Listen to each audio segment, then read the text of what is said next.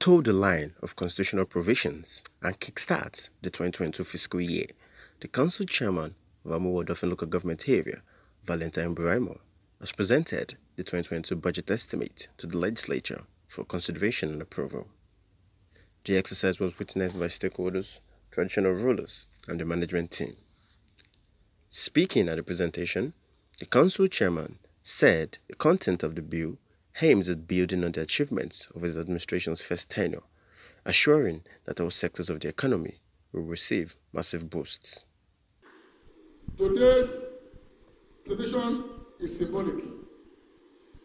It is the presentation of a budget proposal for our first full year in governance for the second tenure of administration under my humble leadership as the Executive Chairman. Our vision and purpose is clear, very, very clear. To propose a working document that is geared towards sustainability of existing accomplishments. Distinguished leaders and members of this honorable house, it is my pleasure to present the year 2022 budget proposal, christened Budget of Sustainability.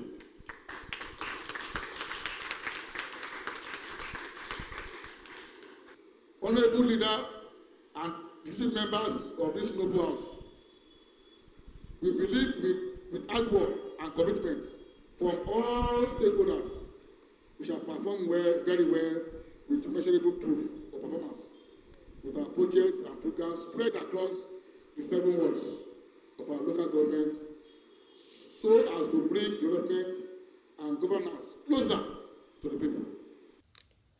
A budget estimate of 3,442,322,122 naira 88 kobo was presented to the legislative arm for consideration and approval. The leader of the House, Kiki Emmanuel, said the inspection process will begin in earnest, adding that once the bill passes due scrutiny, it will be ratified. In the next few days, we are going to have our sitting, and we are going to go through the budget, scrutinize budget, and do the necessary things before the approval. The budget received for today is very fantastic, and we thank Almighty God, the chairman of Buraimoh Local Government, Engineer Dr. Valentine Oluwaseyi Ibrahim, is performing wonderful. Only the first time of tenure, they've done well, and we thank Almighty Allah for now. Where they see what we have done in the past, and like I said in my speech, they trusted us, and like I said, we will not relent.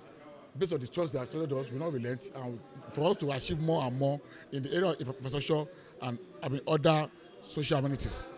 Once the budget is passed into law, the Buraimoh populace can look forward to another year of development in all sectors. In another development, the Council Chairman of Buraimoh, Valentine Buraimoh, in a bid to ensure effective and efficient discharge of duties, presented 7 laptops to councillors of the Legislative Chamber. The councillors were appreciative of the gesture.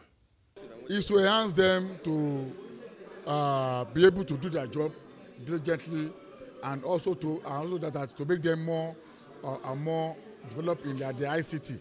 And you know the world is going the way of ICT now, so they can develop themselves individually and collectively, so that with all activities of the council, the department can be on record, can be documented in their laptop for future references and for achievements during their own time as a council representing their various wards. This will serve as a morale booster for Buraimoh LG workforce.